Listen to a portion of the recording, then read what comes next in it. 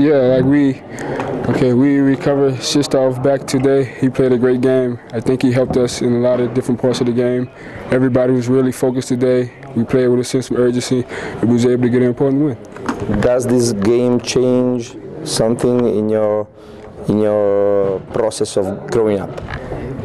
I mean, I don't know, because it's an important game against a very good team at their home, but I think this is good for us because we won a very important game, and now that we can, try to get better, build off this game and see what we can do and try to get first position. Yes, I'm very confident. I think we have the weapons on our team to do it. We just have to come together, keep playing together, keep fight with each other and try to make it happen.